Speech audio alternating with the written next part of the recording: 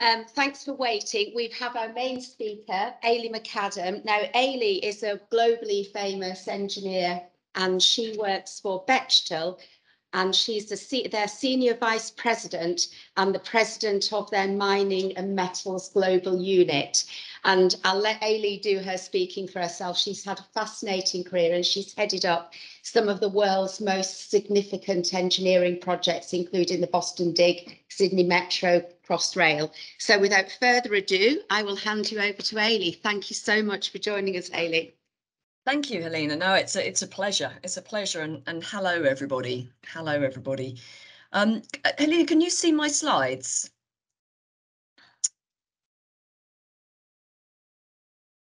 Can you hear me? Yes, we can see you. We can see your slides, Ailie. Thank you. That's great. That's great. Thank you. So what I thought, thanks for the nice introduction. I have worked on some great projects, but I don't really consider myself as a famous engineer. But I've worked on some great projects that I hope have made a difference to the way people live their lives, and it's been really fun working with the teams. And I just thought I'd spend a little bit of time talking about what an engineer from my perspective, different kinds of engineers, why I chose engineering as my profession, and then go through a little bit of my global experience on the projects I've been on and the difference I think they've made, and then leave plenty of time for questions and answers. So I hope that works with everybody. So yeah, Ailie MacAdam, I work for Bechtel. Bechtel is an engineering procurement and construction project company, and we build projects. So we design, we procure, and what that means is we buy the equipment, we buy the pipe, we buy the concrete, we buy the pumps, the columns, etc., and construct. And that means we build, and then we start the plant up depending on what the project is, and then we hand over to the customer, and then we go and build another project somewhere else in the world. And I've worked with Bechtel for 37 years, ever since I graduated as a chemical engineer. I've worked with Bechtel, and I've worked with them with our energy group, with our infrastructure group, and now I'm very privileged to lead our mining and metals business, our global mining and metals business, and I'll talk a little bit about that towards the end of my talk. So what do I see as an engineer? So the reason I picked engineering was well, one, I was good at maths, physics, and chemistry, but you don't have to be good at all three of those. But you know, I liked building things, I like thinking about things, I like creating things. And these are you know, when I think about engineering, you see the words on this slide. It's architects, the mastermind, the builder, designer, deviser, planner, creator. And if you look around the room, or think about the things you use every day, engineers have been, all types of different engineers have been involved in putting in designing and fabricating and creating what you see around you every day. And on this slide, you can see the different types of engineering. Now, I happen to be a chemical engineer, but you have electrical, materials, biomedical, civil, marine, industrial, environmental, mechanical. So you have different types of engineers which specialize on a particular type of engineering, of creation, of design, of construction. And when I think about, you know, what are the main reasons I enjoy talking to audiences like this and you, is to help, is when, as you're creating choices and making choices of what you want to do in your career and what you want to study, I want to give you insight into what engineering is all about, just so it's an input into your decision making. I found often that people don't quite understand the value of engineering and what engineering is all about, and so I just want to help with that decision making, just so you've got the information, and then obviously then you make your choice. And why engineering for me? Well, it is the opportunity to solve global problems. Now, the ones that I'm particularly focused on in mining and metals is electromobility, urbanisation, engineering transition, and food security. So in mining, us responsibly, so we've got to do it in a very sustainable way, but providing copper, which is the lifeblood, literally the lifeblood of decarbonisation, and we can talk about it later if there's any questions on that. Nickel, lithium, which are important ingredients for batteries to support EV vehicles, phosphate, potash, which are kind of fundamental inputs and nutrients for growing, for agriculture and increasing production in agriculture, iron ore, and aluminium to help construct and build buildings and support the urbanization drive. So so you have for engineering is an opportunity to solve global problems. And you also can make an impact on the world and improve lives. So some of the projects I'll talk about, particularly around urban infrastructure, is help connect communities so that communities can travel from A to B easier. That drives the economic prosperity of the region. It helps people and it helps with jobs. But the more connected people are, the more they can support other communities. So there's more jobs, etc. So it makes an impact on the world. And you can use your creativity every day. It's an opportunity rich environment. So there's always something that can improve, always something that we can work on and get better. And it's a good salary. There's always going to be a need for engineers, and if there's a need for a particular profession, then salaries are maintained. So it's a good salary. And as I'll talk about my career, there's opportunities to travel. And you don't have to travel. If you want to stay in one place, there'll be plenty of opportunities. But if you do want to travel, it's a great career to choose. And there's opportunities for rapid career advancement. As I said, there's always a need for engineers, and teams that move around the world and develop supporting these projects. It's a team sport, so there's for a successful project you need engineers, and those engineers need to be collaborating and talking with cost people, with legal, with lawyers, with social environmental, with environmentalists, with economists, with customers, with the local community. So actually building these projects and actually pursuing a career in engineering, it's not an individual thing. You do get real technical experts who are subject matter experts, and they are fantastic, and we couldn't do without them. But most engineers work in teams, and you get that buzz of working with high performing teams, and with that comes career advancement. So I thought I'd talk a little bit now about my global experience, and what you can see on this map are projects that I've worked on all around the world, and I'll talk about where I've lived. So I've moved probably 2 or 3 times. I should have said I have 2 children, and both of my children were born in the States when I was working on the Boston Central Artery project. My husband and I moved there.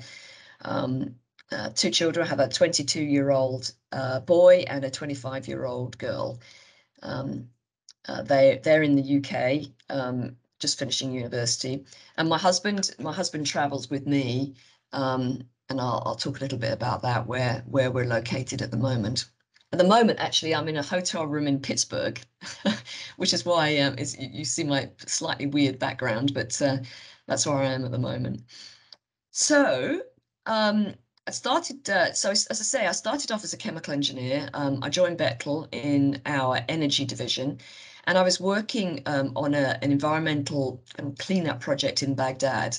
And I actually relocated there for 9 months. So when I was probably 28, 29, something like that. So it's pretty early on in my career.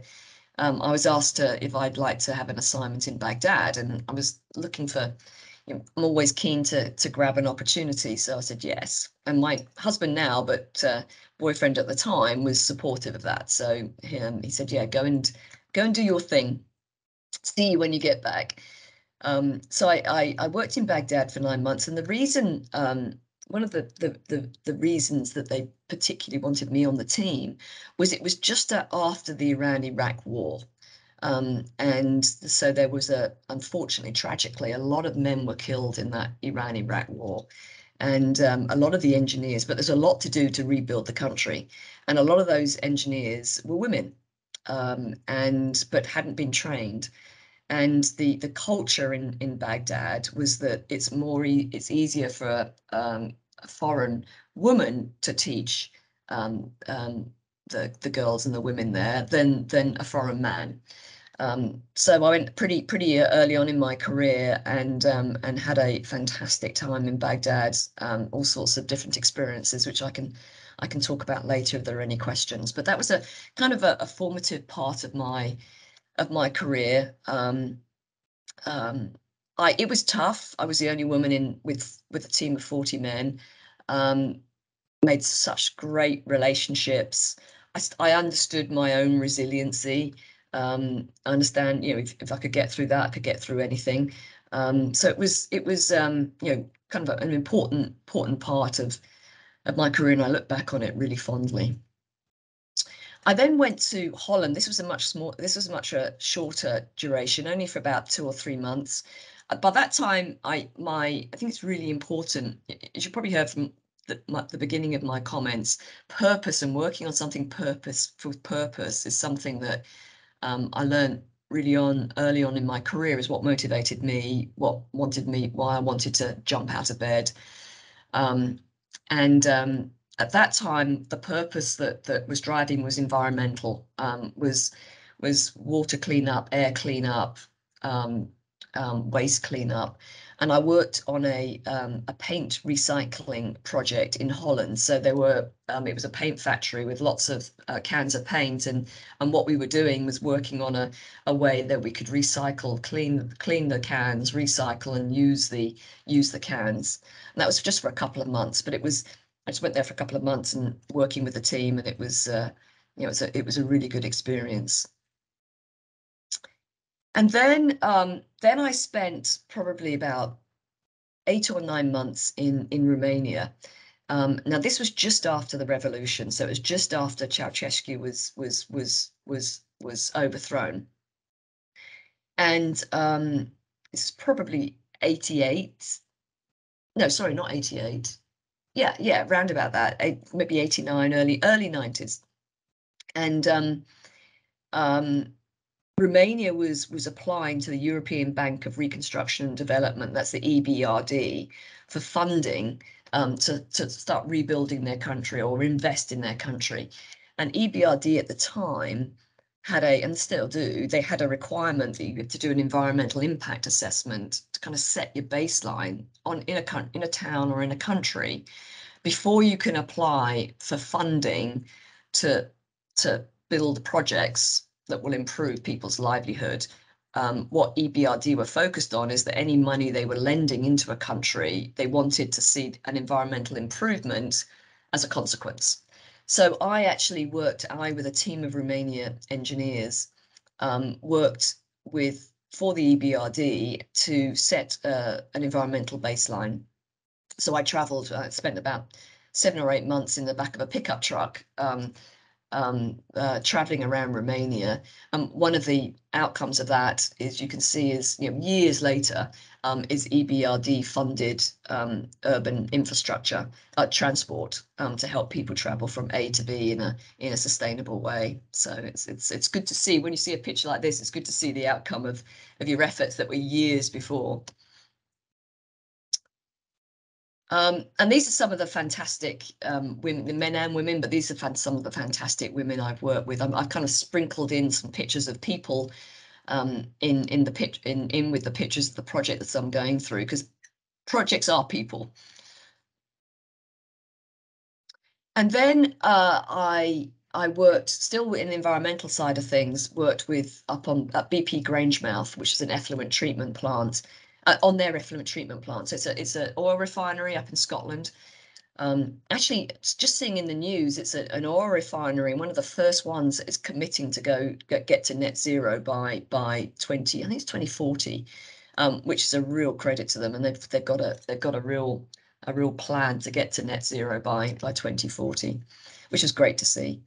But the part of the work that the part of the project I was working on was a water treatment plant. And I was working for the first time, well, no, actually the second time when I was a student, I worked with bugs in sewage water treatment plants. But this is the second time I worked with bugs on anaerobic and aerobic digestion. So these bugs would eat away at the oil and break down the oil in a way that we could separate it from water. It was fascinating in these big thickeners and tanks and digesters. Very successful project, and we managed to improve the effluent coming out of that plant considerably. And then actually it was my husband's job that took him over to, by that time I was married, that took my husband's job over to the States. And of course I wanted to join him there. And the energy group that I'd been working on previously within Bechtel didn't have any projects in Boston, but our infrastructure group did. So I transferred from our energy division to our infrastructure division, and I started doing commercial management because I couldn't do any civil engineering because I was a chemical engineer. So I did contract management. And I sort of transferred into the commercial management and project management of our business.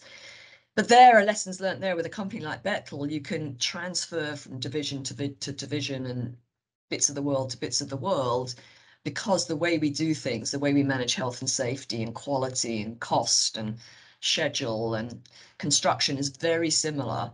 And the tools we use and the processes we use are very similar in all parts of the company. So you can take what you learned in one part of the company and take it to another part. And I found that out to my benefit in Boston. So this is one, I don't know if anybody's been to Boston, but sort of like we moved there in 1995, and at that time there was this huge, great big green elevated artery, huge, great big steel. It's a monstrosity, really, 7 lanes wide, that was cutting off Boston from the coast, and it was always getting blocked, and there were always a whole load of accidents. So what we were doing was our work was to build tunnels underneath Boston and bridges over the river, connecting with the airport. And the end result was demolishing this green steel structure that was basically, as I said, cutting off Boston from the coast. And we had to do that. It was like sort of threading the thread through the eye of the needle, because we had to keep the city running. So when we were doing all this construction and building roads and tunnels and bridges, we had to keep the city running. It was no good just closing down the city, building the infrastructure and then opening up the city again. So it was like someone very aptly described it. It was like performing heart surgery on a runner who was running a marathon while they were running a marathon. It was really intricate, had to be really, really well planned. And then I moved back to the UK. So we spent 7 years in Boston on the Central Artery Tunnel project. That's where both our kids were born.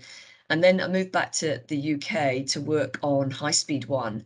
And my particular role was to lead the refurbishment and redevelopment of St Pancras Station. If you've been to London, it's the station that's at the end of the High Speed 1 line. It's a beautiful 125-year-old station.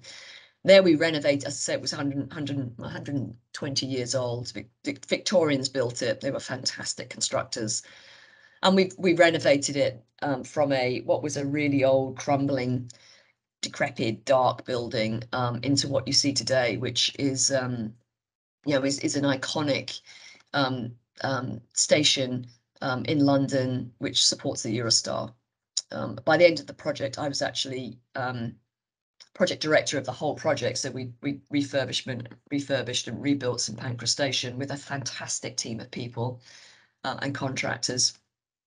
And I was responsible for actually opening up the service, the Eurostar, into St Pancras Station. And in that role, was invited to meet the Queen when the Queen came to open up St Pancras Station in 2003, November 2000, no, 2007, November 2007, which was it's a highlight of my career. I didn't think it was going to be a highlight, but after I met her, it was a highlight in my career, and may she rest in peace. She was a fantastic woman. And these are some of the some other fantastic women that I worked with on that project. These are Bechtel, my Bechtel colleagues of mine. And then I moved on to Crossrail. I was on that project. The project director of Bechtel was the big delivery partner for Crossrail, and for the first 3 years in the tunnelling phase, I was the project director. This is a TBM, a tunnel boring machine. This is what is like a worm that goes under London that churns away and basically constructs tunnels underneath London. And you can imagine what's underneath there, the hundreds of years of construction and life that's been in London. There's a lot underground underground tunnels and post office tunnels and water pipe, huge great big water pipes and gas pipes and secret tunnels for war, for where people can be protected from the war. It's and bomb shelters. It's there's a lot down there underneath the ground, and what we had to do was thread the needle of a couple of tunnels from east to west London. It was you know, fantastic work. I'll talk a little bit more about tunnel boring machines later. This is the inside of a tunnel boring machine. They're like mini factories themselves. And as I say, I could answer any questions. And this is if I don't know if anyone's visited the Elizabeth line. Crossrail was called Crossrail, and then it was renamed the Elizabeth line. And you can see the finished work, which I'm very proud of. We also we were also involved in the redevelopment of Crossrail and Reading station, which some of you actually, when you travel from where you are in Torbay up to London, probably pass through Reading. Some more of the fantastic women in the team. And this is what Crossrail and Reading looks like now. I'll speed up a little bit to make sure there's time for questions. Then I moved over to, my husband and I moved over to Sydney. By this time, our kids were in university, or just finishing school and in university. So we moved over to Sydney and to start up our Bechtel's infrastructure business in Australia. And one of the first jobs we won was on the Sydney Metro. And this just gives you a little bit of an indication of the kind of the mini factories. One of these things would have cost about 10 million pounds, something like that. And what they do is they churn away at the earth as you're going under. These ones actually went under Sydney Harbour, which is only the second tunnel to be built under Sydney Harbour, and the first one to be done by a tunnel boring machine. So they churn away at the earth and they push the earth back on long conveyors, and then we push concrete segments in place of the void that had been created by churning away the earth. You put concrete segments in, and then you thrust at the back and push the tunnel boring machine in, and then you make advance of about, you know, a meter and a half at a time, and then you do the same thing. It's like it, so you do the same thing time and time again, and slowly building the tunnel behind you.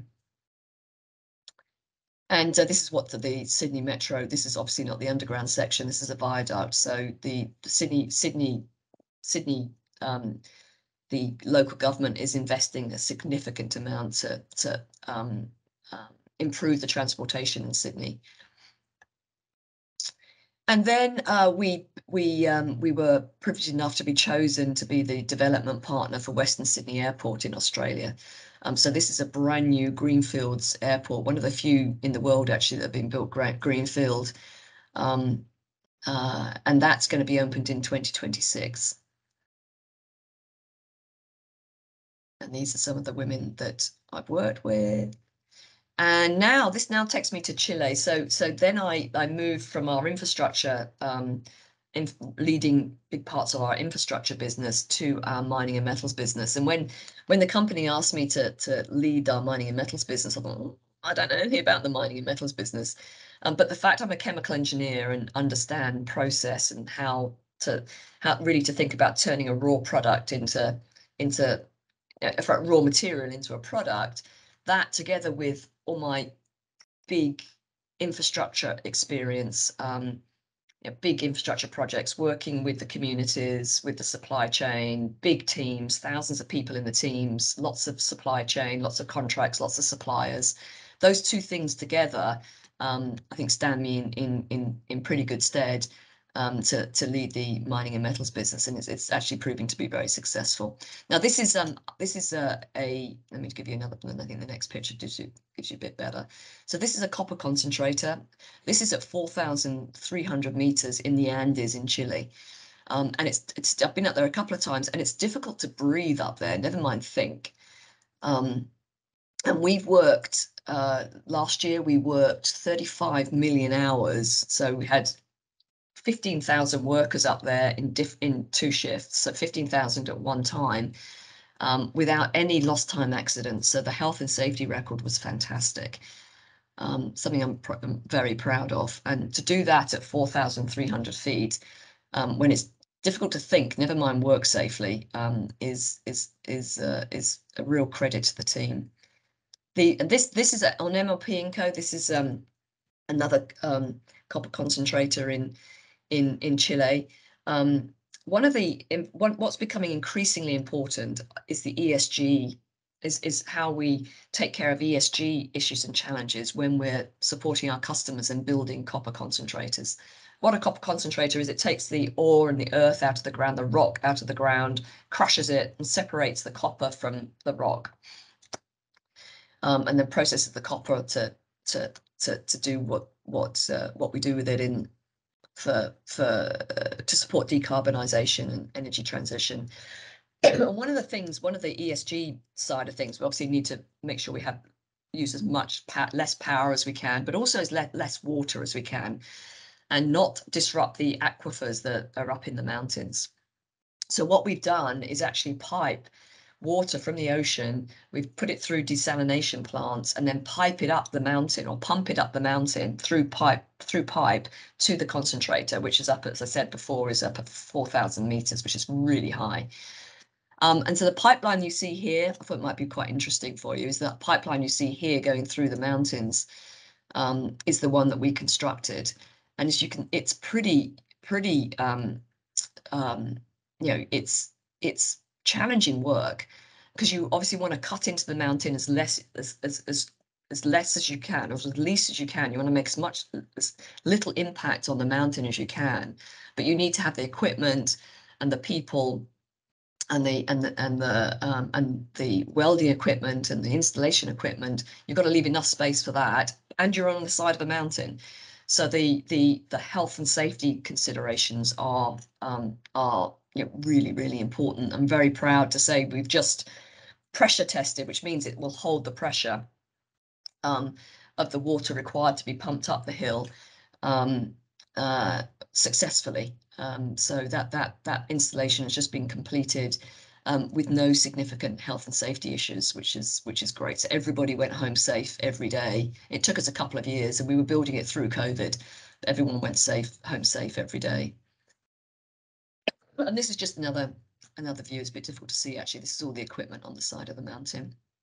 It's like a conveyor belt process.